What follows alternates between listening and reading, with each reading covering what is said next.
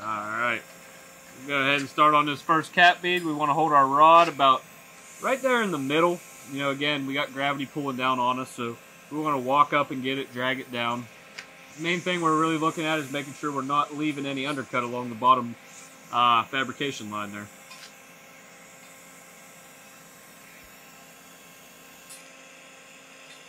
Yeah.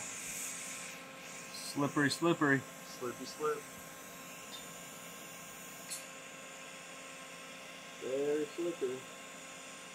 I mean, once you get past that awkward point, it goes in there nice.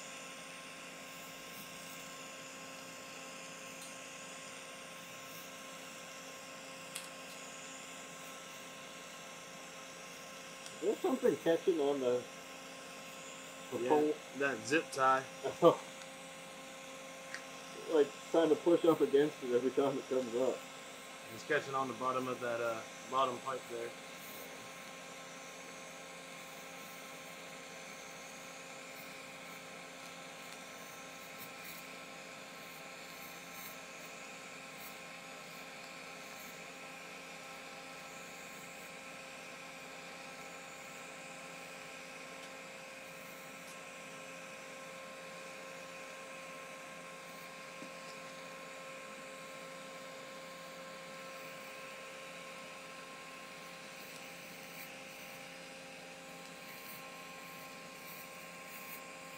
I'm gonna have to readjust, man. Thing's messing me all up. Cut it off. Let's just move it down the line a little further. There we go. Yeah, it keeps getting hung up on that pipe and won't let me rock up.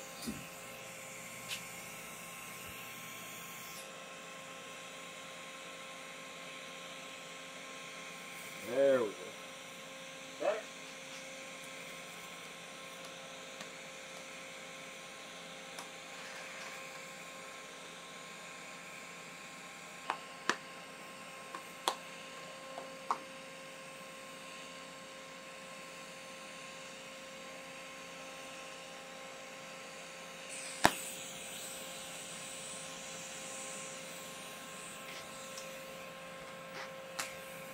See there, we got that nice gold color that we're looking for.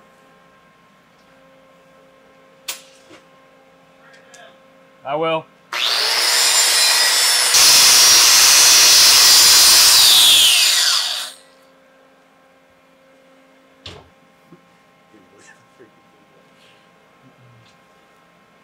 Yeah, you know, that gas being on, it's kind of crucial with that TIG weld process. Yeah, it's crazy, huh? Crazy. Crazy. Never seen nothing like it.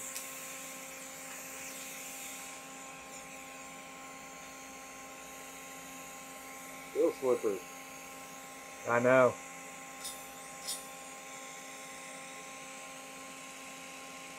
Super slippery. Wire wheeling probably ain't helping it. Probably make it even slicker.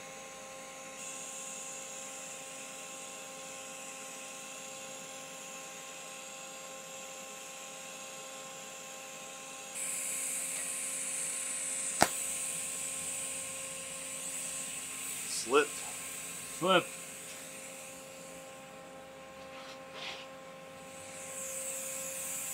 That tight pattern going, huh? I know. Well, freaking pole.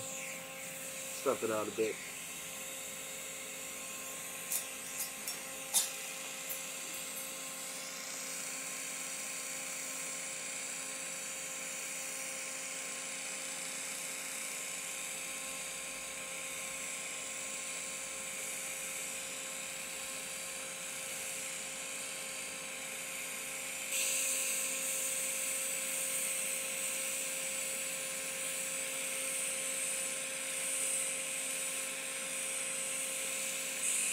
Uh-oh.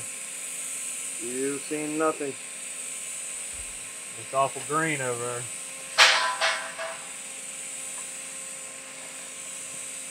Nothing happened. I don't know.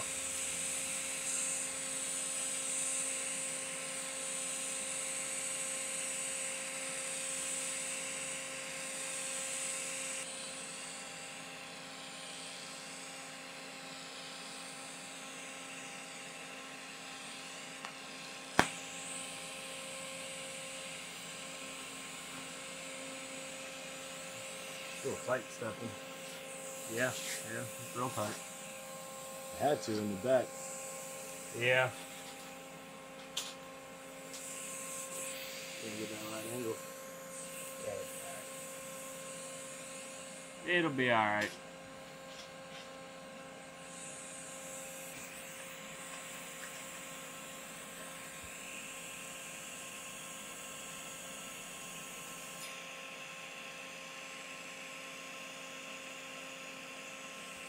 We're going to do a 3-bead cap. The most important thing on this middle bead here, make sure our overlap's nice and even with our first bead the whole way around.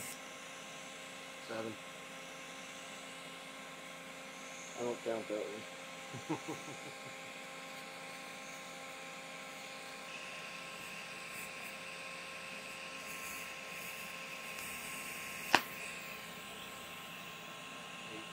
Got me again. Got me That one again. should be double sharp.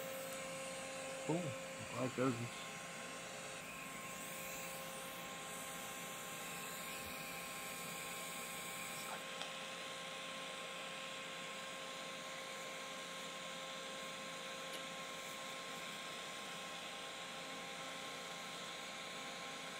Drawing wire keeps balling up. Balling up on you? Yeah, a little bit. Throw it up a bit.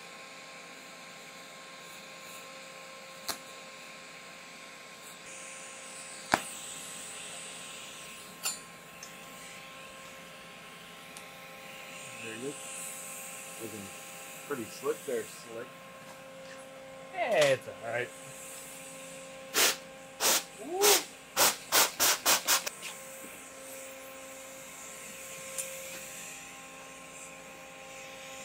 Just start way back there.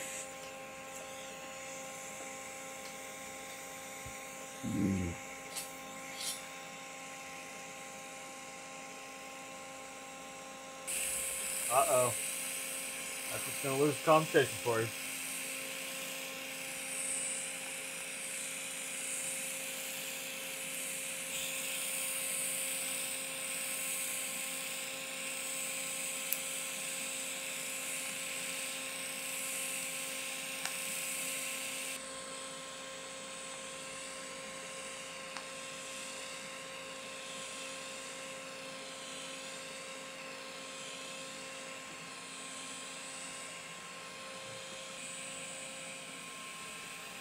I gotta get back off the losing side, get back over here to the winning side.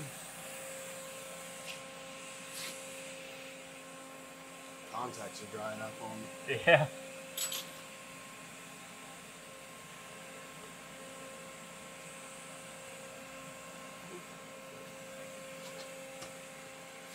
I don't know. The tight walking was good. When I get over here, everything was all lumpy. This one, I'm good. Alright.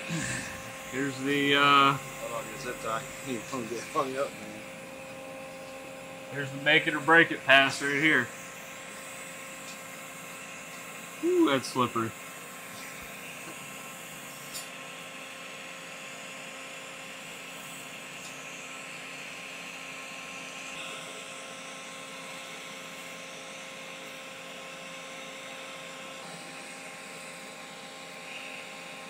Right now on this final bead, the only thing I'm trying really hard not to do is do any undercut on top.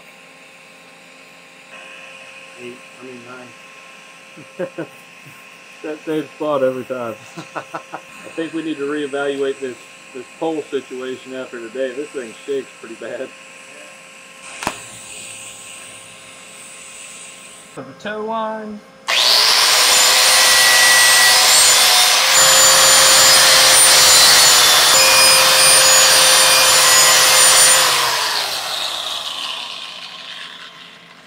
Very top of the toe line, bottom toe line.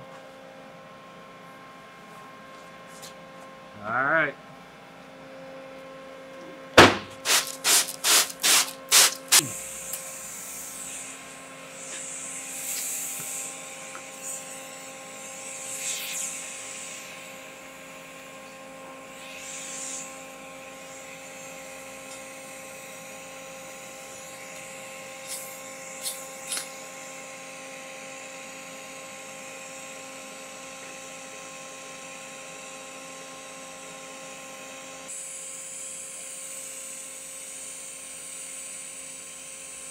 Torch is getting hung up on the damn pipe.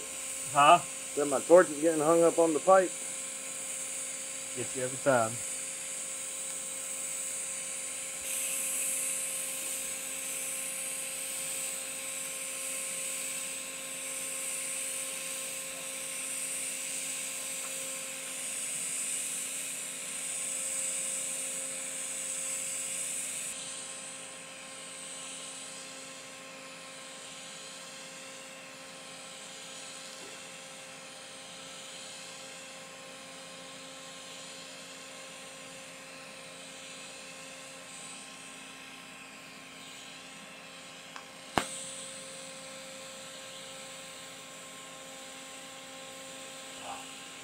Nothing.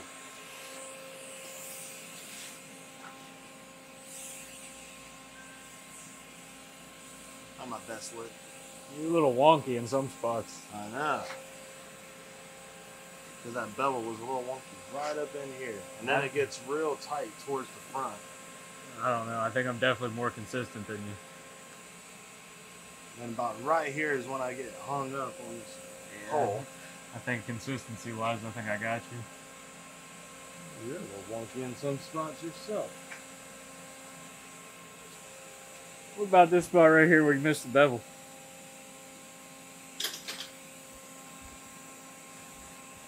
That's where I got hung up right here. Uh-huh.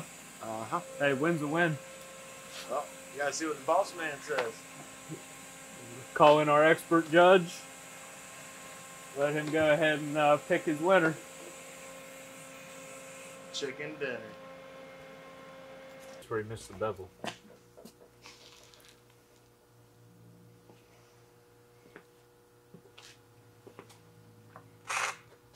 It's a close one.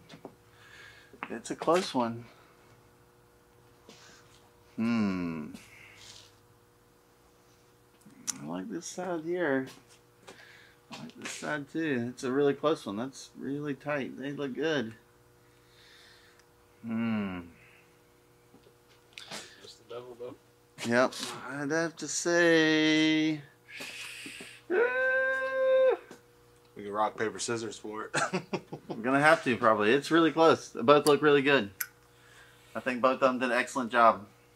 I do see one little spot right over here. I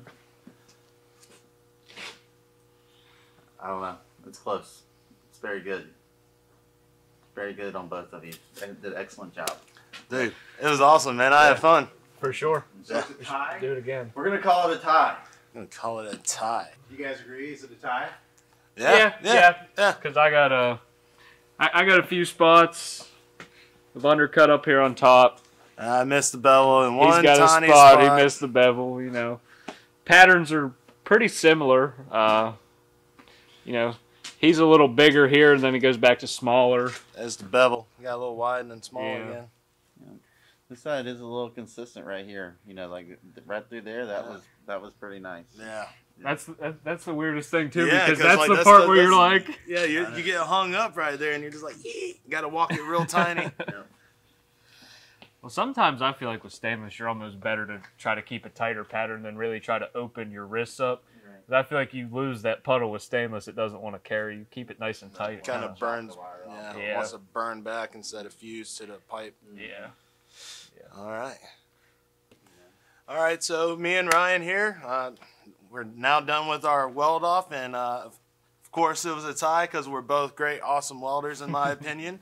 And so we just did a little 3-bead cap. We used how many beads for the fill? 4 for the fill altogether. 4 for the fill. Yeah. And then and here's our end product. Hope you guys enjoyed watching today, and we'll see you guys next time. Appreciate it, guys. Hey everyone, thanks for watching the video. I hope you enjoyed it. I hope you learned something today. And if you want to stay up to date and get tips and tricks to become a better welder, then subscribe to our channel. And if you would like to learn even more right now, click on our video. Thank you, and we'll see you next time.